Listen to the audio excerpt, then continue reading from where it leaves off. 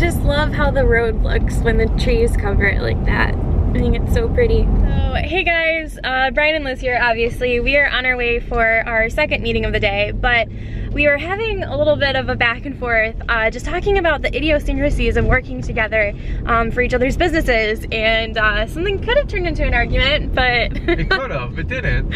But it was really interesting because, so you guys know that we're on the life journey together, right? We're freshly married, we've been married for 3 years, okay? So we don't have like all the sage wisdom, knowledge, and advice to give you guys. But all things being said, we have learned a few things and we have observed a few things, what works, what doesn't work. And we had an interesting little situation because you were, what was it, just the other day, we were doing some work on your signs, right, about a week ago. Yep. And it was interesting because you were teaching me how to do some stuff, right? Yes. And I wasn't exactly catching on. I'm not the most patient teacher. Right, so we had some interesting exchanges about how things are done in our house with me working for you, right? Because you haven't really had any necessarily employees.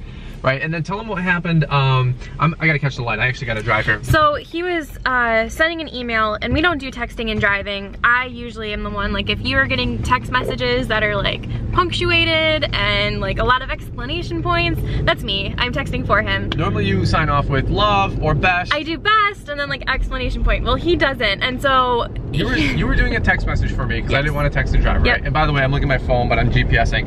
And this was just a really good practical tip that we thought was that the fact that we both have different ways of doing things, right? We have completely different styles in business, I guess. And different personality types. Yep.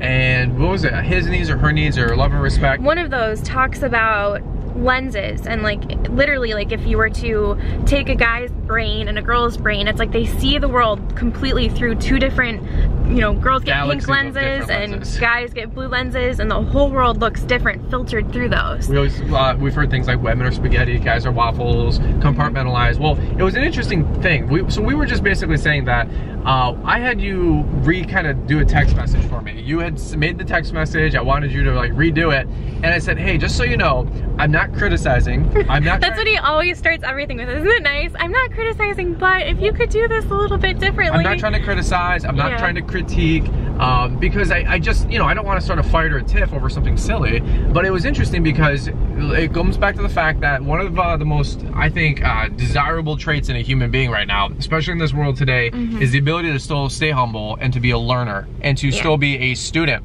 And you know what, that doesn't change when you're in your 10th year of business. It doesn't change when you're in your 4th year of high school, your 4th year of college, your 20th year on the job. You can always learn. And you know who gets really offended, and you know who really gets short-tempered, and you know, all these different things in life, you know what it always stems from? It's not necessarily humility or the fact of you needing to act humble or be humble. In my opinion, what I've observed is the fact that most people aren't a life learner. They don't have this philosophy of, hey, you know what, something might be off 1 degree. And let's talk relationships. That's what we were talking about, right? And working together, specifically owning businesses, obviously. Because there was a time, let's go back to when I was working for you, your Etsy handmade business, you had your farm signs, and I was working for you, doing a whole bunch of crap.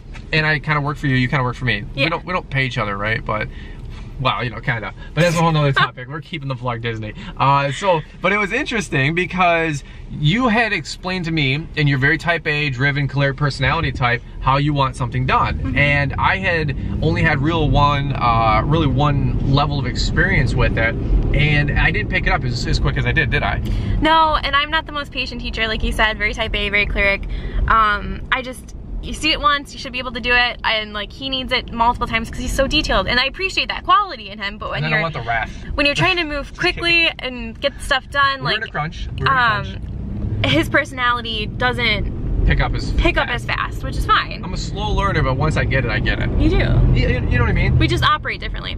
And so it's just funny, like learning not only how to be married together, but also to own businesses together and be able to work in those businesses together. Because it's one thing, like when you were working the lawn business by yourself and I was working full time, I didn't really have that active of a role in it. And now that I'm home, I'm like, oh, but we could do this and this and this. And like, you've been super gracious in not letting me like derail, or if I have an idea, you're able to say, you know what, I never thought of that, and your ego is never too big. about it. I mean, true. That sounds really nice. He's not the most like humble person, but like you are open. You're a life learner, like you call it. And I am learning to be the same way in my business. Well, it was really interesting too, because the other day we were talking, and when I was working for you, you were confused, let's just say, at the length of time it was taking for me to pick up on something, right? It's a very nice way of saying it. Yeah, and I was like, hey, hero, you know, like it took me 3 or 4 times for you to show me something. You're like, if you don't get it on the first time, I'm done with you. I don't need you. My personality, I'm just a fast moving person. I'm not saying it's like the best, but it's just like I want something done and I want it done yesterday, and like I expect people to just figure it out, and it's not always the best. I'm not saying that's good, and I'm learning, but you don't work that way. Like you. Well, it was interesting too, because I had to slow you down. I had to say, hey, look, champ, hey, hero. Okay, look, I know we're going to take over the world in the sign business world, but here's the deal. And I'm not hero either, but I have hired and trained and fired tens, if not dozens of people, right? And I have had to learn how to train people. So there's you understanding competency in whatever you're doing, then there's training it to somebody else, and then training them to do it your way. Right. And you have trained people like on jobs, but not in your own business. Not in my own business, and it's like my baby, and like I get things like going, and it's fast because I've done it so many times. And it's funny because like I'm like a 10th year senior, you know what I mean, whatever you want to call it, like 10th year business owner. Yeah. You're a first year business owner in that. We have another business that we run together, and it's like you're learning, so I have to have grace and not kill you because you're yelling at me. Another thing that we've learned is really important too is just being on the same page. Like we're never starting a new project or dragging the other one in another direction. Like we got each other's back through and through. But it was just an interesting observation, one that we had to share with you guys, because, and we'll wrap it up with this one, was that, you know, you can have a whole lot of skills in life, life attributes and traits and things that you are really proud of yourself, and education and all these other things. So that's cool. You know, one thing that I think really helps relationships stay together is the fact that you both stay humble, you both are life learners, and you both have a philosophy of, hey, I don't know it all. Right, you know what I mean? And I think that was just an interesting, and you know what, it came down to even a text message for us, which could have been a blowout fight, could have been, and you know what, 2 years ago it probably would have been like a blowout fight, being honest. I had told you I didn't want you to send the text message that way. I basically told you what I wanted you to say. You interpreted it a different way. You put this paragraph together, and I was like, I'm like, but it's perfect and it makes sense, and you know, I did it my way, and like, and I was of course it's perfect, it's my way.